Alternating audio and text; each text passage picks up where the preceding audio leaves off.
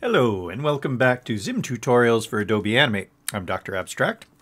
In the last tutorial we took a look at how to go from page to page by swiping in this case.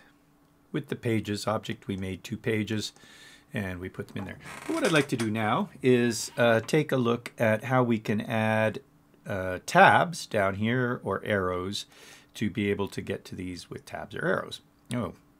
You can see that the tabs down below are going to be a little bit problematic here unless we move that up, but that's not a big deal. I guess we can do that.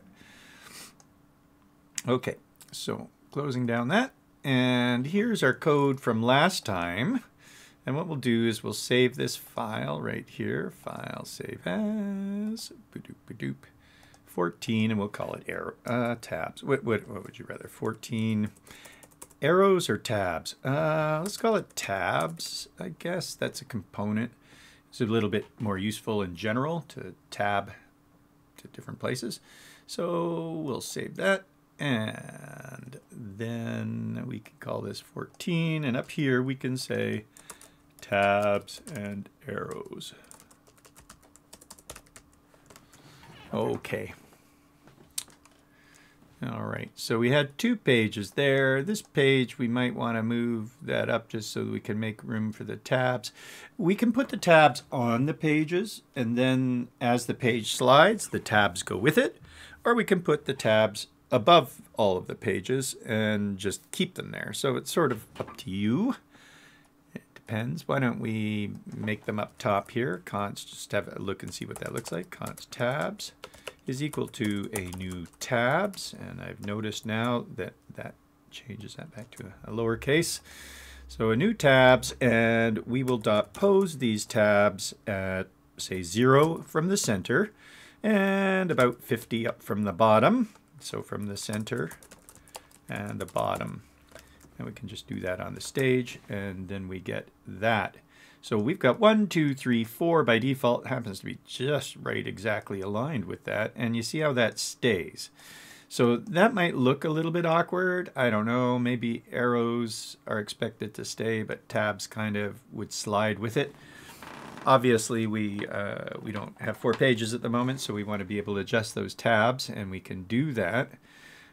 And the other thing is the lines from the effect are sort of going over the tabs, which, why are they doing that? I guess the effects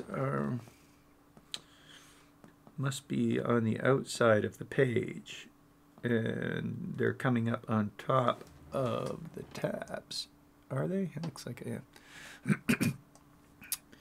So despite having put the tabs on the top here with the pages underneath, I'm not sure if there's a way around that. Anyway, if we were to put it in the page, so this is page 1 here, we could do it on page 1, so comma page 1, and let's have a look here to see what we get, see if we sort of like it better.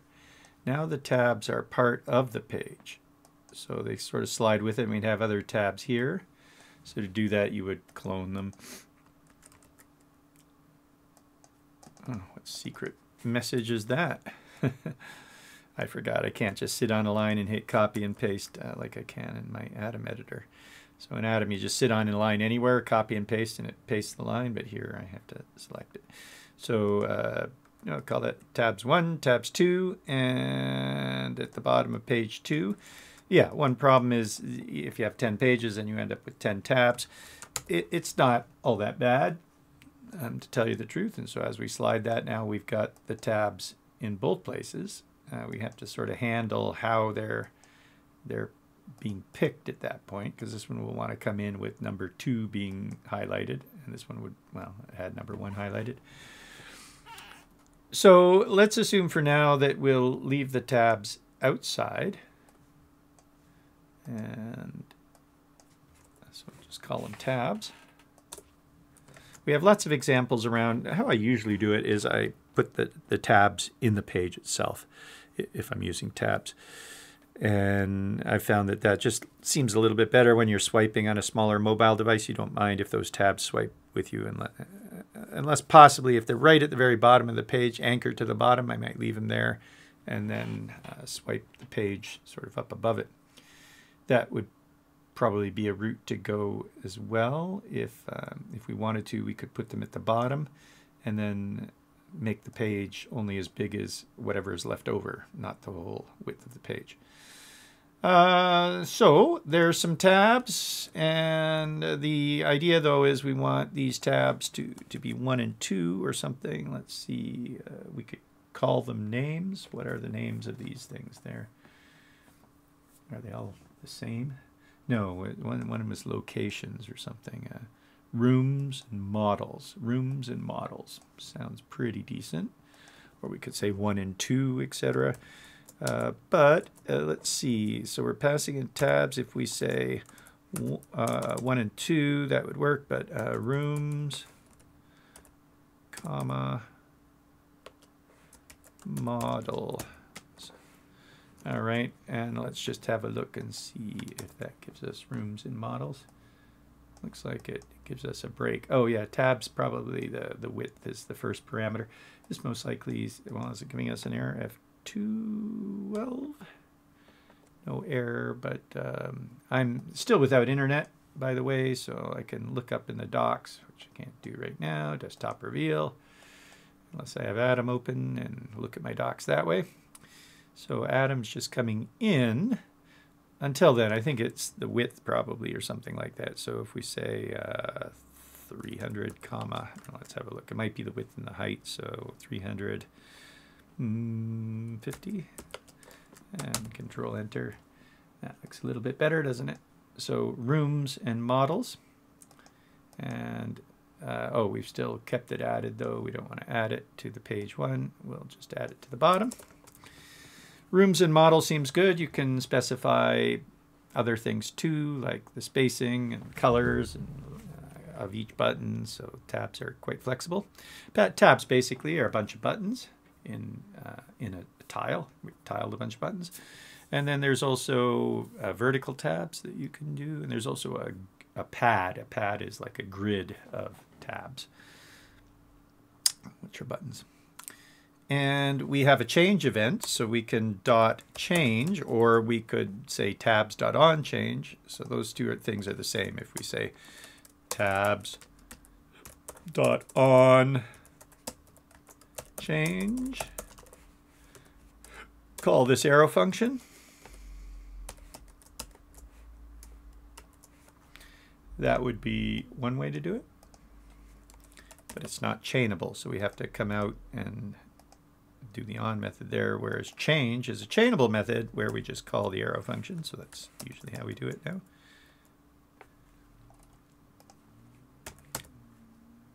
Okay, and when we change, we're going to want to go to pages.go and page 2, I guess. Well, okay, it depends on which tab was pressed, doesn't it? So right now, this will work because as soon as we hit page 2, that's a change, and we'll go to page 2. But when we are on page 2 and we go to page 1, it's going to go to page 2, which isn't really what we want.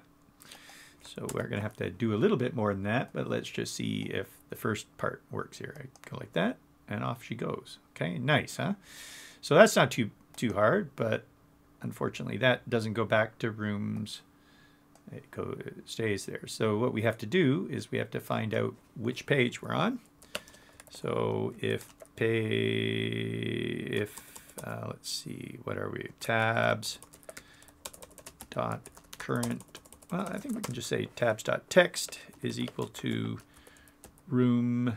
Oh no, models. Then we want to go to page 2. Sort of depends on when this change event happens. Has the text already changed? And I think it has. So I'm going to just say that. You don't need the squigglies there if this is the only thing we're doing. Else, pages, in this case, .go, page 1. Okay, have a look. Models, off it goes. Rooms. Oh, okay, well, that was kind of unexpected.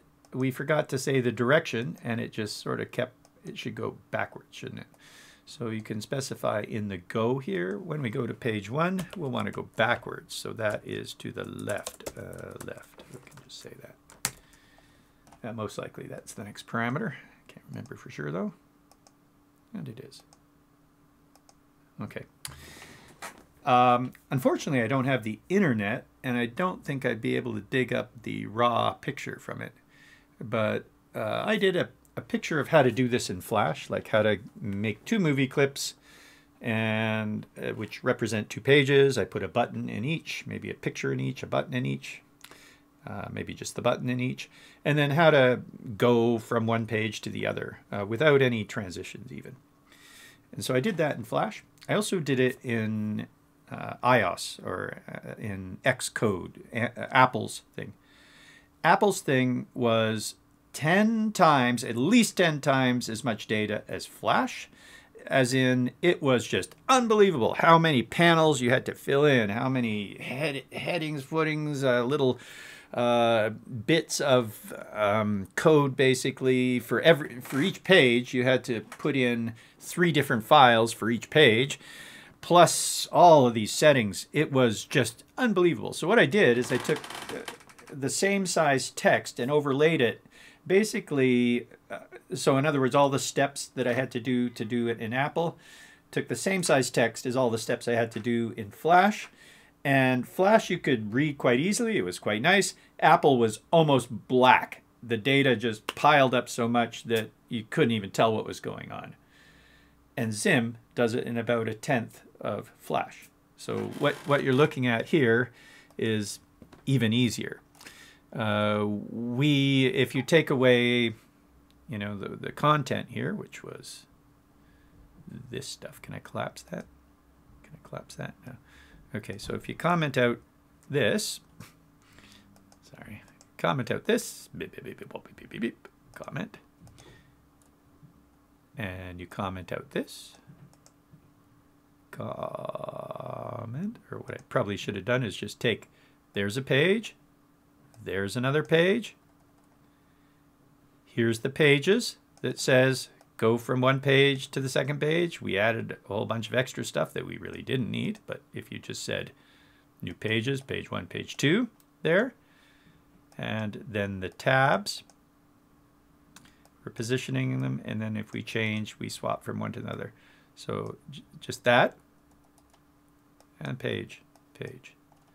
Okay, I mean, it's hard to get any smaller than that. Don't you agree? Like this, we didn't have to necessarily center it on the bottom, but I mean, whatever.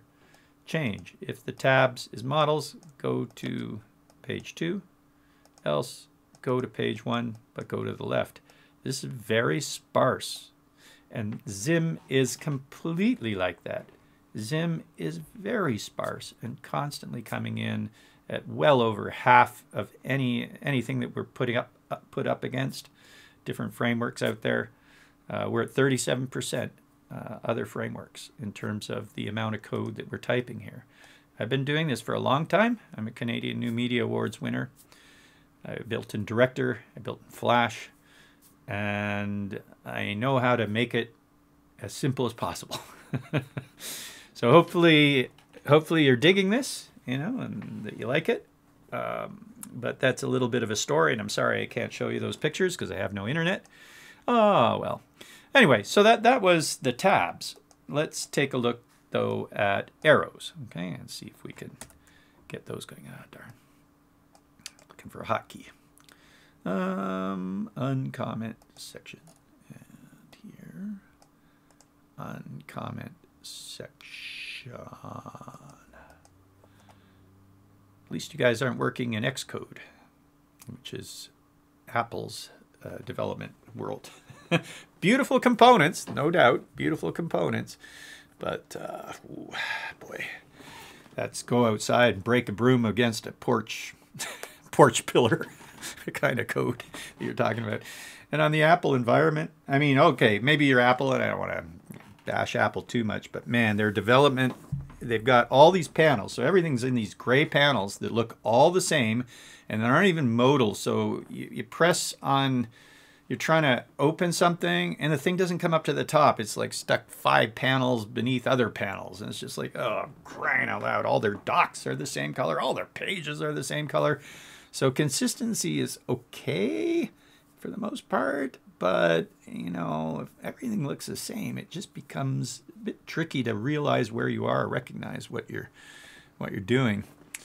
Mind you, I don't work on Apple, so maybe I'd get used to it. I'm starting to feel that way in dark mode. Do you see what I mean? Like, look at, thanks, Adobe. What the heck? What am I looking at here? Oh, okay, I see. I'm supposed to grab this gray line. I think it's gone a little bit too far. I think the tops of these bars should have a color on them that we can recognize them as a Windows. This is starting to approach the Apple world of, you know, I can't tell what the heck is going on. Anyway, blah, blah, blah. So what we're doing, arrows. Oh yeah, okay, so arrows. We've got tabs there, great. Well, we could put in arrows as well, so let's put that down here. Const. This will be, how about arrow left? Const left is equal to a new arrow. And we'll dot pose this at 50, 50, from the left and the bottom. Let's have a look at it. Okay, great. We called it left, but it's obviously not really a left arrow, is it? So the trick is to dot rotate that 180. I think that will probably do it. And now we have a left arrow. I can't remember, to tell you the truth, if there is something in the arrow itself that says that you can do that. I don't think so. I think we just rotate it. Whichever way you want the arrow, we just rotate it. So there's one arrow. And we want an arrow. Oh, I did the same thing as before, where I just sat on the line and copied, but I have to select it all and copy.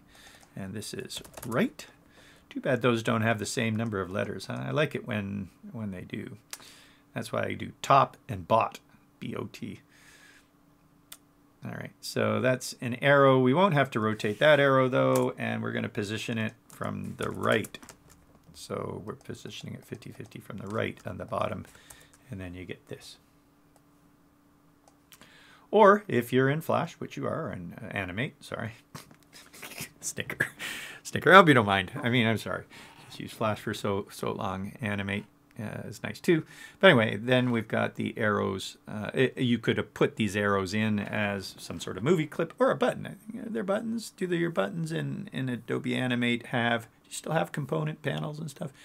Anyway, we used to, but I don't think they had like arrows like this exactly. They would have words and they were round. ZIM's got round buttons too. But with ZIM, you can specify any icon as the icon of it and then keep the button backing. Or you can get rid of the button backing as well. So you can specify a backing, you can specify an icon, or just use the default rectangular backing. And that means you could quite easily make arrows like this with a ZIM button. But after doing that so many times, we decided to make an arrow class, as you can see here, the arrow class. Not only that, but this arrow class will hook up to the tabs. I can't remember how, though. I haven't done it too many times.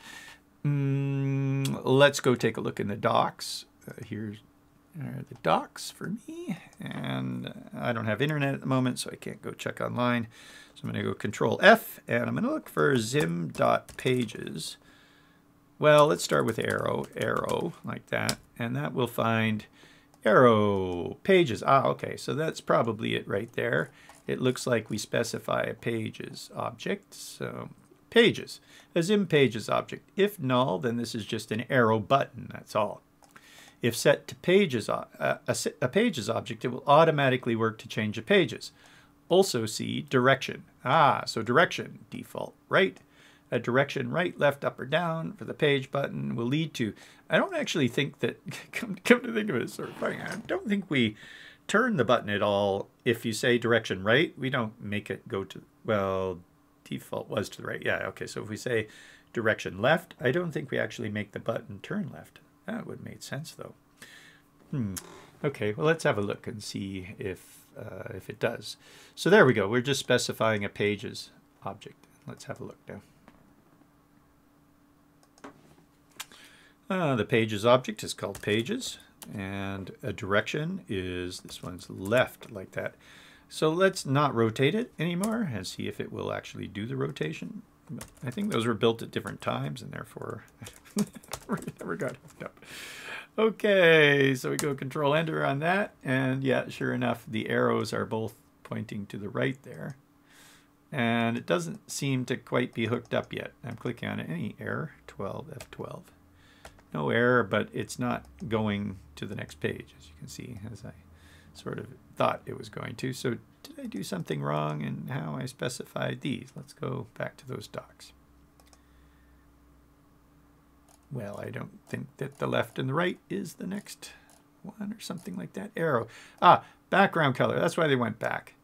Or black, sorry. Background color, roll background color, then pages, then direction. And look, type as well. So we have different types of arrows if we want. So it was 2 colors in here. So null, null if we want the default colors. Or we could go ZIM Duo and just target those directly right away. But just as easy to type that out. And let's have a look now. Okay, so I'm closing some of these down just so I don't have 1,000 of them open. And here we are. So note that this one's grayed out. It's still facing the wrong way, but this one takes me there. Great. And now this one's grayed out because it's the last one, and that one takes me there. But I think we better put that rotation back, huh? Dot rote and not 180. All right, well, that's something that maybe we should have considered, automatically rotating the button if we say which direction we expect that to be. Oh, that's the wrong one. Control Enter. Okay, there we go. So we can't go to the left, but we can go to the right. Now we can't go to the right, but we can go to the left. So that's pretty easy too, isn't it, wouldn't you say? Very nice. And you see how that's hooked up? Even if we go to, see how that one's blue to the right? If I click this, I can't go, it's not blue anymore, it knows. If I go back to rooms, I can't go that way. So this would also work with more of them. There's some other options too. There's different types of arrows. So what are those different types of arrows? How are you guys doing? Hopefully you don't mind that I don't know everything. And sometimes I have to check the docs. So the type, what kind of types are there? If we come on down here to where the parameters are, parameters, there's the background color, roll background color, pages, direction. Type, triangle. Thick is a fat arrow, thin, and angle. All right, let's have a look. Thick, thin, and angle. Thick. Control Enter. Oh, very nice. That's a thick one right there. So it's kind of got a thick stem on it like that. And can you imagine what thin's going to be like? Thin. Should we put one here too? Balance it a little bit. Oh, okay. I recognize those. Not too bad. A little hard to see the blue on the gray though, isn't it? Might want to adjust that color that we're using there. What would that be? So this was background color, white and white. I can't remember what the roll background color was. Okay, so there's a white one and white. White looks pretty good. Roll background color could be maybe, what color do you want? Green? Oh, I can't double select. I'm so used to now being able to select as many times as I want. Type just like a double click, hold down the control, double click that. They both get selected. Type the word green and both of them change. Okay, that was thin, and so I'll have to do 2 changes here. Thin, and what was the other one? Angle or something like that? Bracket, angle. Angle it is. Oh, how's that for memory? Did you guys remember that? And now we have a white angle. Okay. Oh, green rollover on gray is dreadful. I think we need to go to purple. Purple on dark might be bad, though. Well, let's go to pink. Was it pink before? I can't remember. Pink. I think it was blue before. Pink. Control Enter.